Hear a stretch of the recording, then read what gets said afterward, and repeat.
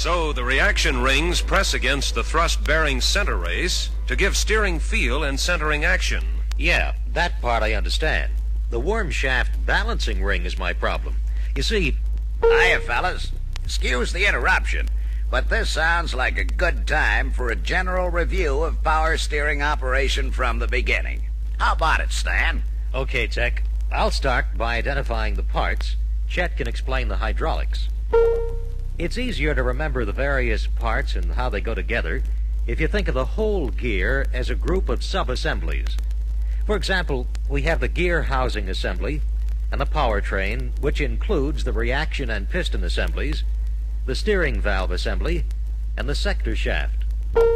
The basic mechanical parts of our power steering gear are arranged about the same as in the manual steering unit.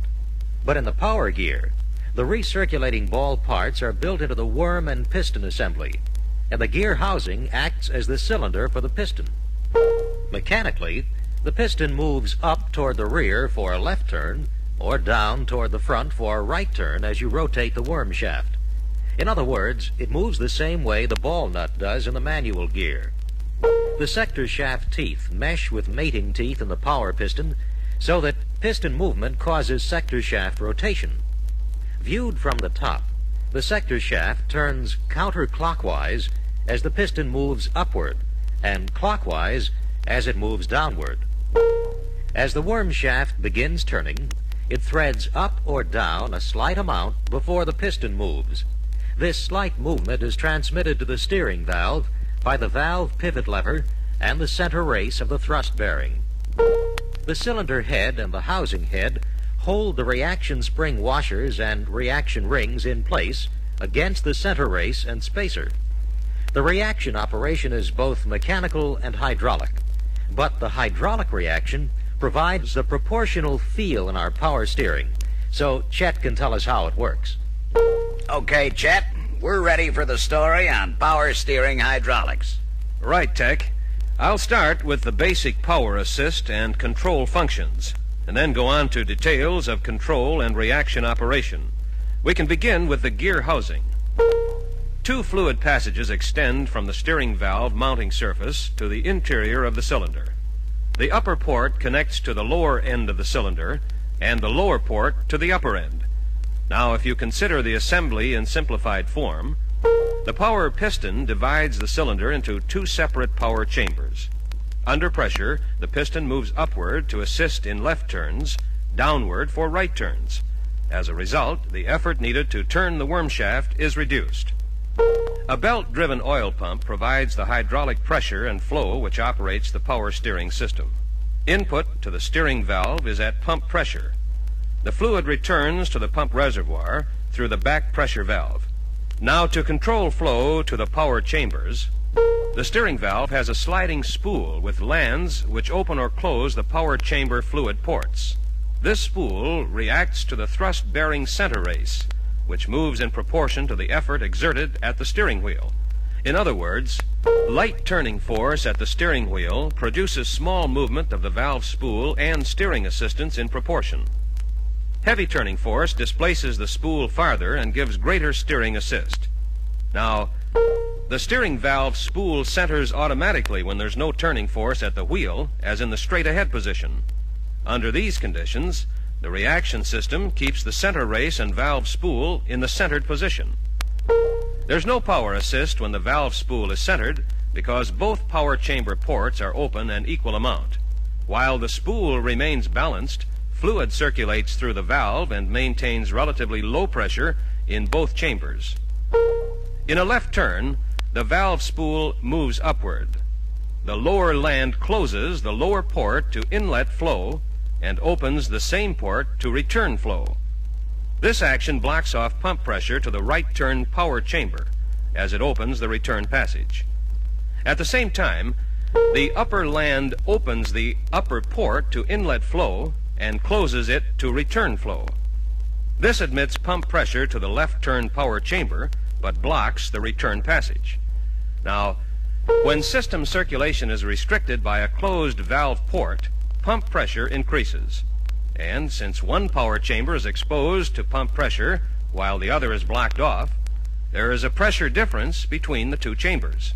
The pressure difference moves the power piston upward as more fluid enters the lower chamber. As it moves, the piston forces fluid out of the upper chamber into the return line.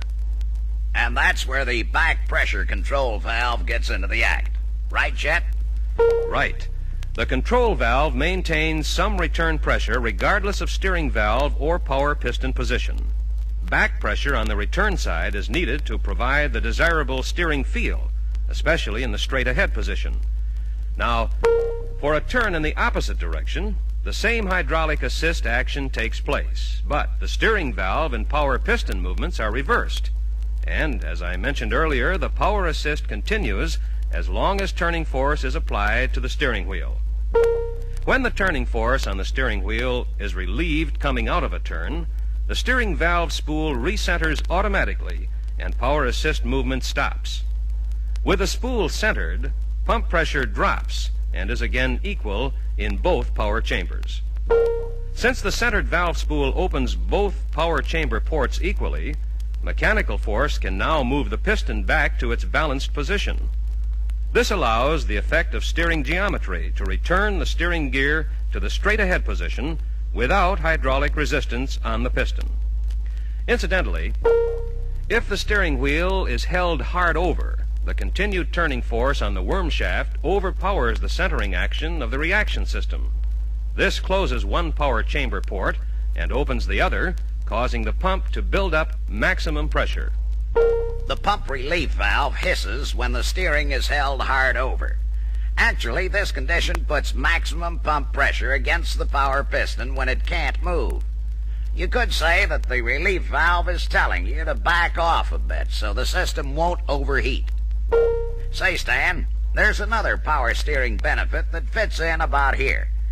Do you think you can explain what happens in a power steering gear when the front wheels hit bumps or chuck holes? Well, I'll give it a try if you'll back me up. When the front wheels hit ruts, bumps, or holes, the wheels try to reverse the normal steering action. In a car with manual steering, this reverse action can cause noticeable wheel fight. However, in a car with power steering, rough road surfaces cause a different reaction. Here, when the deflecting force from the front wheels acts on the sector shaft and power piston, it also moves the steering valve. So, when road irregularities try to reverse normal steering forces, the steering valve spool movement reverses and causes a power assist action which opposes the front wheel deflecting force. And that opposing action is one of the reasons why power steering makes driving less tiring and safer.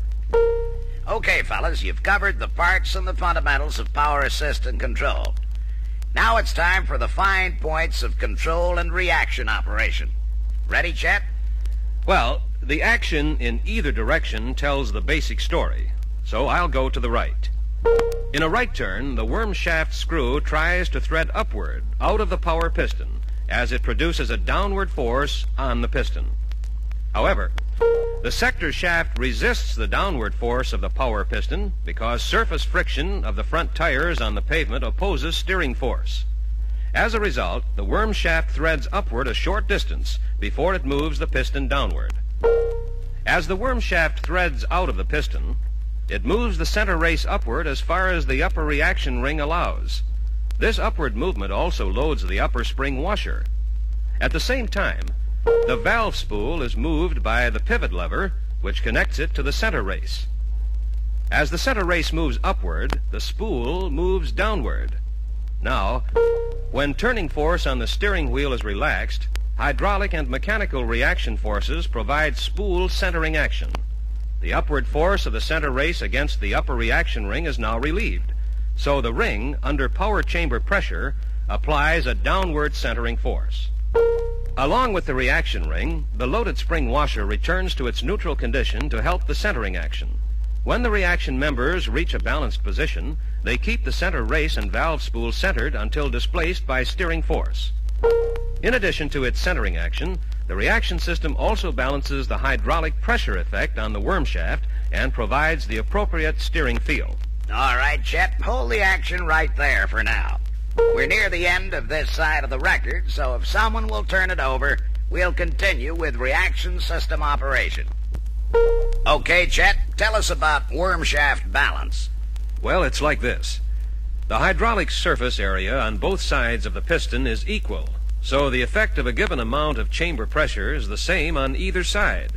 But in any piston position, pressure in the upper chamber and piston interior pushes upward on the bottom end of the worm shaft. The upward pressure tries to make the shaft thread out of the piston and move the center race away from its centered position. As mentioned earlier, the reaction rings produce a centering force on the center race. However, the hydraulic surface area of both rings is equal, so we need some other means of counteracting the unbalancing force on the worm shaft. To do this, the upper reaction ring groove also has a worm shaft balancing ring, which provides additional reaction surface. In effect, the balancing ring applies the necessary compensating force on the worm shaft.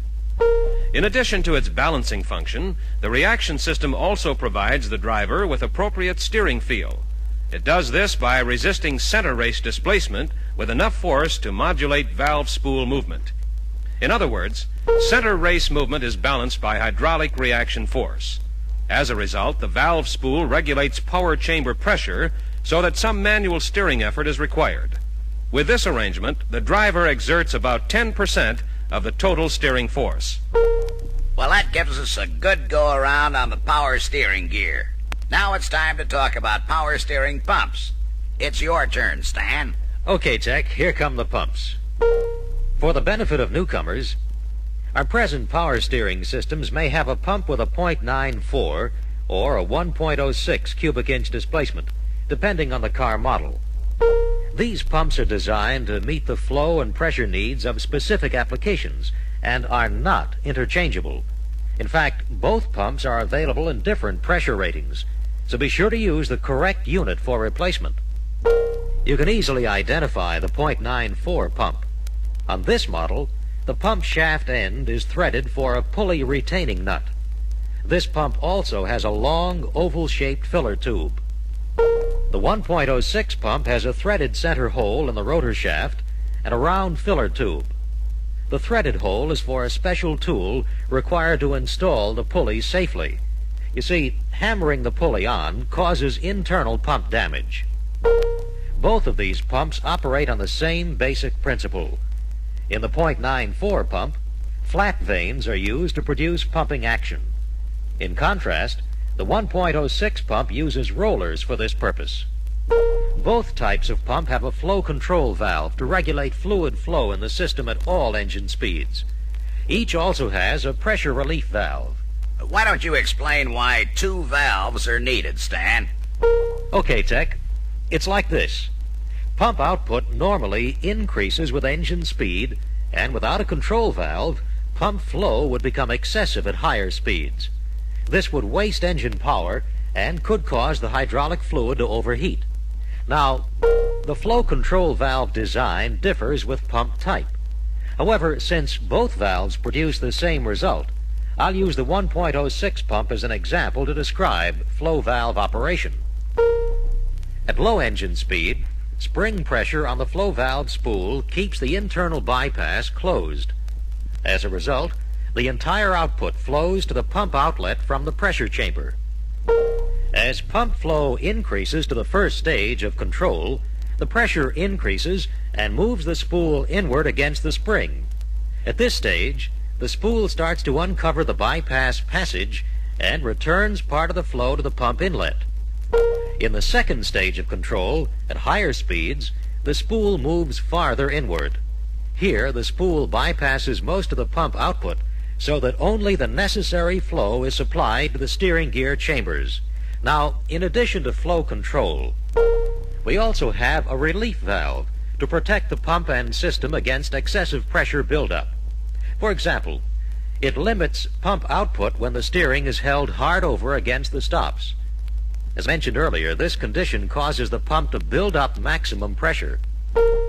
The pressure relief valve in the 1.06 pump is built into the flow control valve.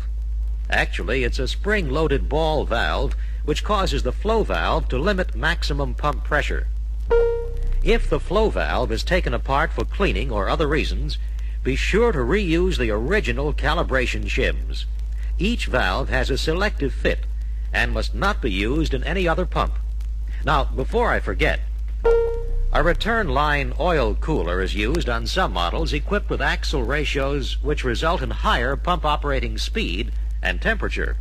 In other words, oil cooler application is based on axle ratio rather than the car model or engine. Thank you, Stan. Now, how's about some troubleshooting pointers? Okay, Tech. In troubleshooting, the easy or obvious things should come first. For example, if the power assist seems below par, I check the fluid level and drive belt tension before going any farther. If the belt is loose or glazed, it may squeal when the steering is held hard over. Use a half-inch drive torque wrench to adjust belt tension where the pump mounting bracket has a square hole. And don't guess at the belt tension. Refer to the specifications in your service manual. When you add fluid, be sure to use only Chrysler-approved power steering fluid. Transmission fluid or other substitutes can cause pressure hose deterioration, especially if the system is operated mostly under high-temperature conditions. And another thing, if you install a new pressure hose, use the correct part number replacement. These hoses are designed to conduct hydraulic fluid under high pressure and to damp out system noises. In other words, the wrong hose can cause operating noise. And now back to you, Chet. Okay, Tech. Now, if a pump seems noisy, it's easy to check out. You slowly pour water on the drive belt with the engine running.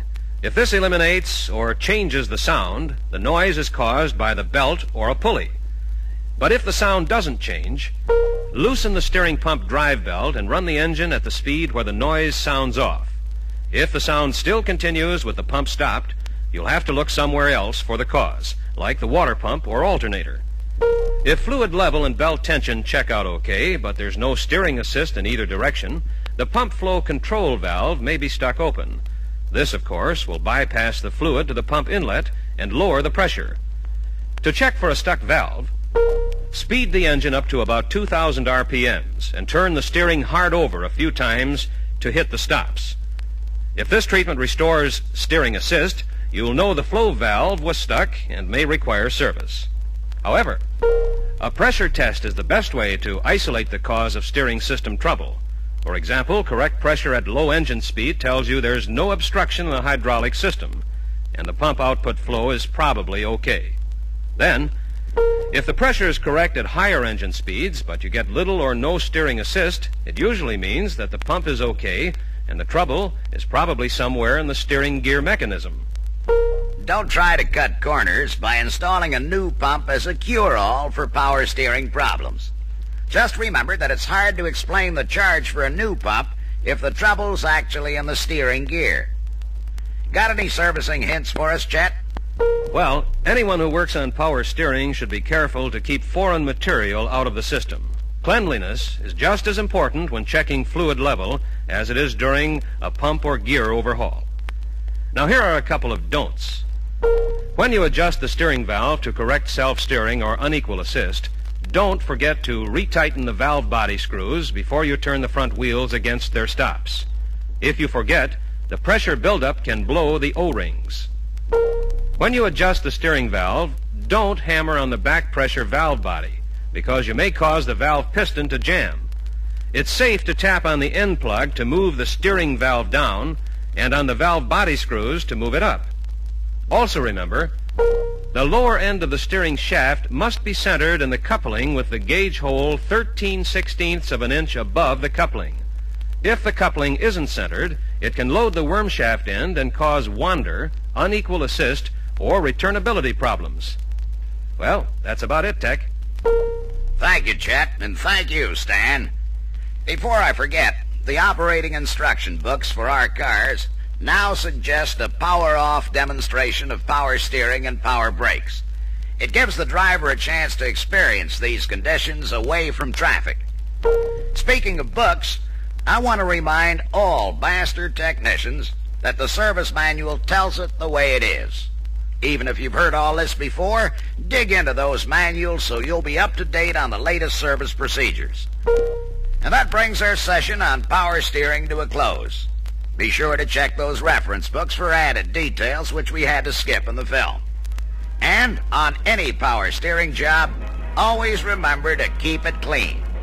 See you all at the next meeting.